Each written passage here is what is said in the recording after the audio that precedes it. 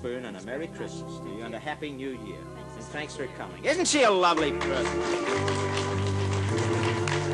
Well, Susie, here's our next contestant, please. Would you get him for me? I'd like you to meet our next contestant, Mr. Bob McGready. Mr. Bob McGready! Oh, well, how about that? Thank you. Is Bob McGready, now I've heard that name. You know what's happening? I know why I'm getting the sack. These two are taking over the show. Doesn't Bob McGready have a show or something? Or? Did have a show. I think I've heard of his name before. Crackpot show. Crackpot. Crackpot Quiz. That's the name of it. Well, Mr. McGready, look, we've got a couple of questions for you to answer. Very simple questions. Would you get the, thank you, Susie. The prize. That's right, the prize, yes. Mr. McGready, could you tell us, please, who was the partner of Jack in the nursery rhyme Jack and Jill?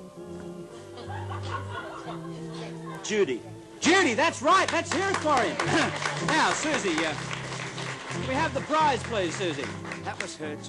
Jill! Jill! That's right.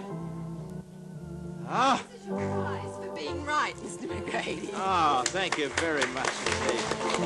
A big bottle of Mitchenberry.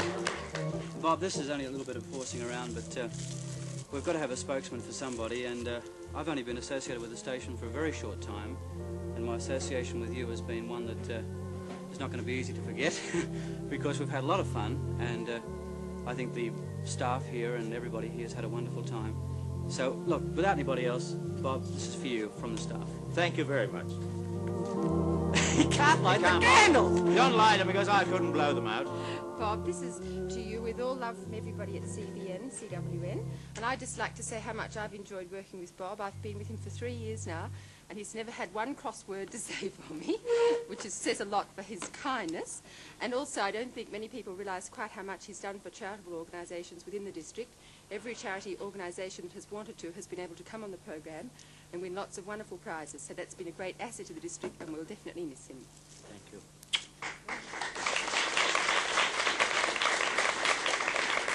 Get into my bit too, Bob. Thank you for help. Thank you very much. You've livened up every Thursday afternoon that I've been here. Thank you All very the best. much, Stephen.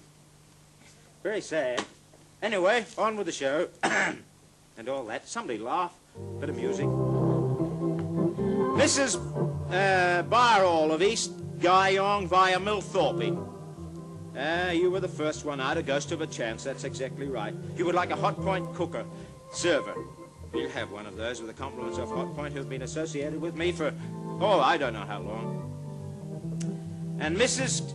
I'm sorry, I've got you married. Everything. It's time for me to go.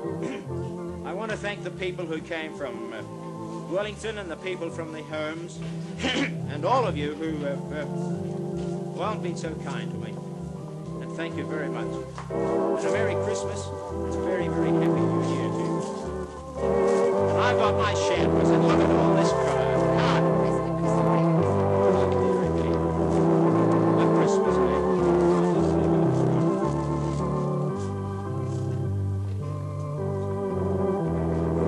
A Christmas Day.